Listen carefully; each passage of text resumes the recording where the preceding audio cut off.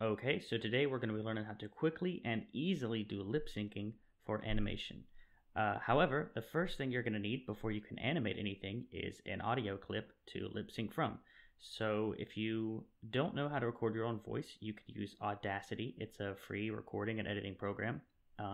And I have a video on how to download that for Mac right here on the left, and how to download it for Windows right here on the right. And I will also put those video links in the description. So once you have that, let's head over there and start recording. Alright guys, so I'm over here in Audacity and I'm using a Blue Yeti microphone.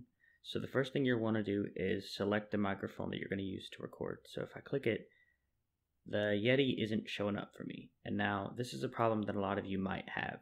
And what causes it is I've plugged in my microphone after I've already opened the program.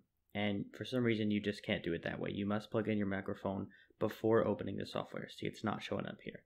So this is actually a super simple fix. It just takes a few seconds. All you have to do is close out of the program and make sure you go down and hold on it and force quit. And then go to open up Audacity. And make sure at this point you go ahead and plug in your microphone now before opening it. So I plugged it in and I opened it, and now you see it shows up, Yeti stereo microphone.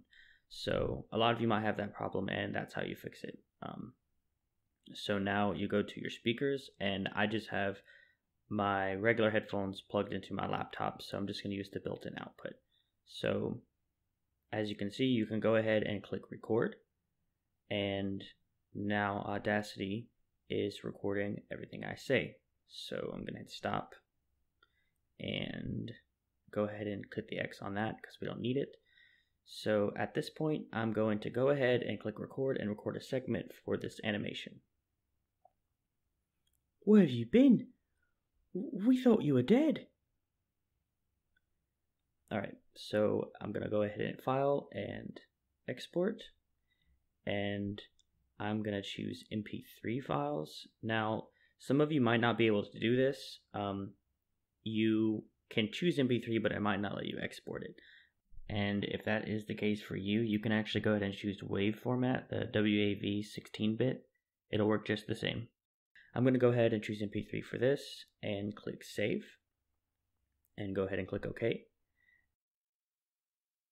So now we have this recorded segment that we can import into Animate and start to do our lip sync. Okay, so now we're back into Flash, and the first thing you're going to do is choose ActionScript 3.0.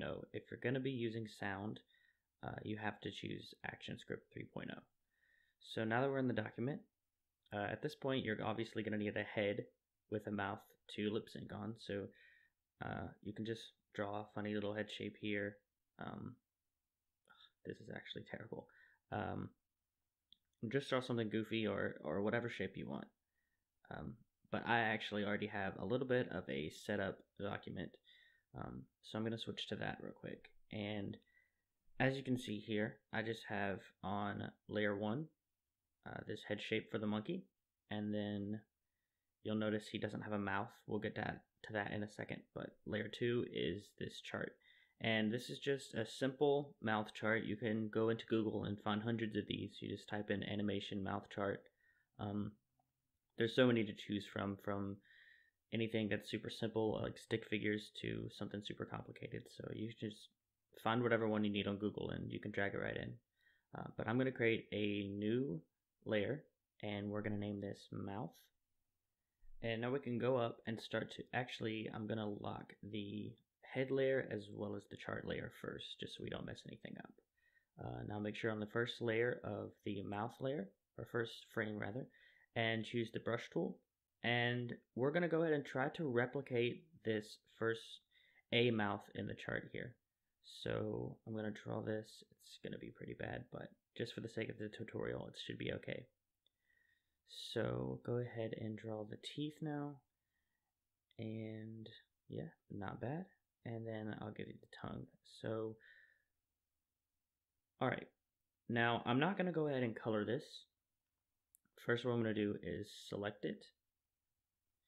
And then right click and choose Revert to Symbol. And I'll go ahead and call this mouth as well. And as far as the type goes, you're going to want to choose graphics. So don't choose the movie clip, don't choose button, choose graphic and hit OK. And I'll get rid of this box here. And then you're going to want to double click on that symbol and you'll see everything starts to fade away and the timeline is now inside the actual symbol. So from here, you're going to go to frame 2 and right click and insert another keyframe. And then you're going to draw the second mouth on the graph. So the O mouth on the graph. And I'm going to turn on onion skin for this, just so I can make sure everything's sized correctly. So go ahead and choose the brush tool. We're going to choose this O shape. And you'll see it's actually an oval. So it's probably easier just to use the oval tool for this specific mouth. I'm going to turn off the stroke and yep, not too bad. Now I'll draw the little swoop underneath for the chin. God, that's awful too. Let's try this one more time.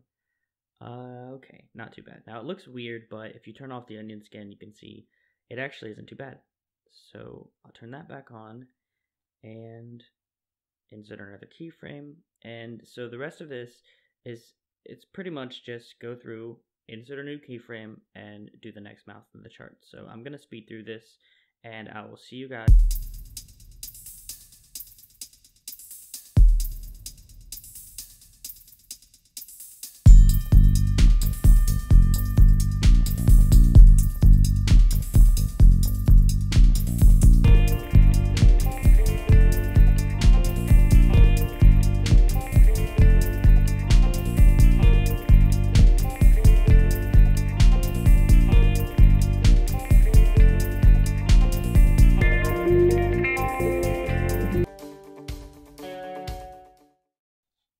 Alright, so I've completely finished all the mouths.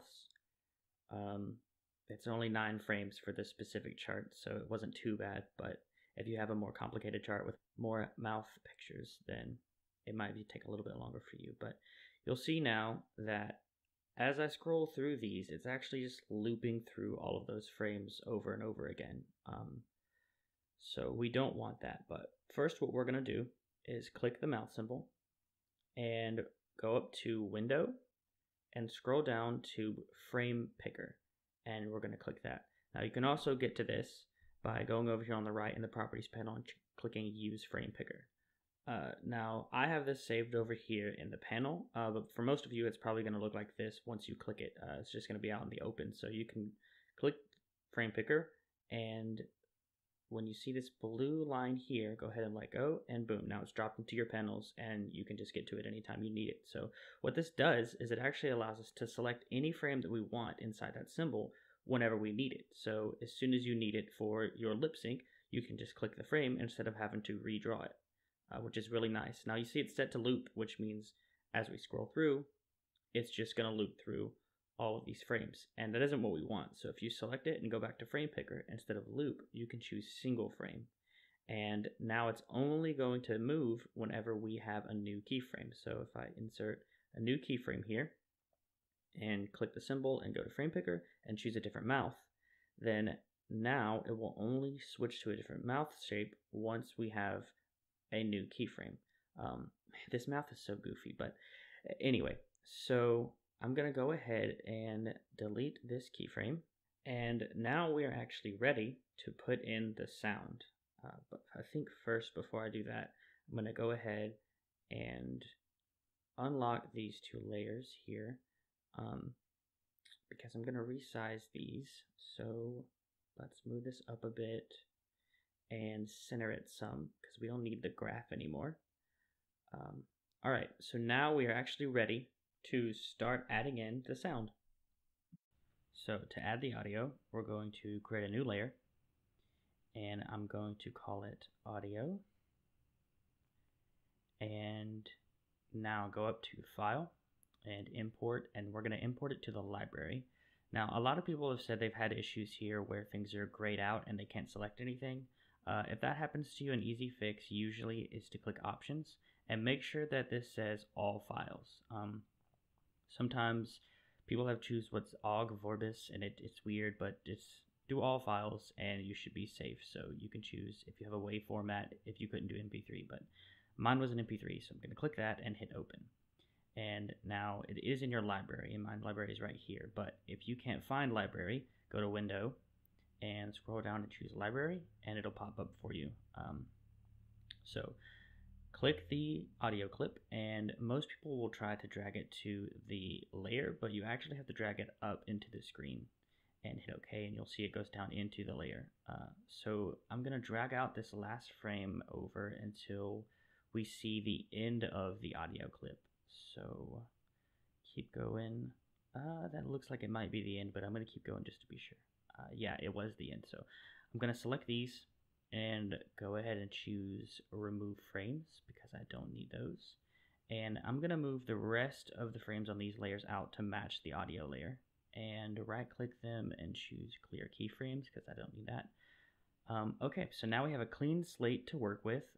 We don't have any looping frames, but the first thing you'll probably notice is that when we scrub through the timeline, you can't hear any of the audio, which isn't really going to work. If you can't hear it, you can't lip sync to it. So choose any frame on the audio layer, click on it, and then go up to Sync in your Properties panel, and instead of Event, you want to choose Stream. Now, when you scroll through, you can hear all of the audio. So if you hit the Enter key, you can listen to it all together. Where have you been? We thought you were dead. Nice. So the very next step is to start actually lip syncing. So I'm going to start that now, and I'm not really going to listen to it too much. I'm just going to insert a keyframe where I can see that the first word starts on the audio layer, and I know that it's the first word starts with a W because it's aware of. So I'm going to choose the W sound, and then E comes next because it's where have, and it's the conjunction whereof. So I'm just going to keep going through here. Like I said, I'm not really listening to it too much at this point because I already know most of the mouth shapes and I can visibly see where the word ends on the timeline. But for more complicated words or sentences, obviously you would scroll through it a few times and listen to what it sounds like. So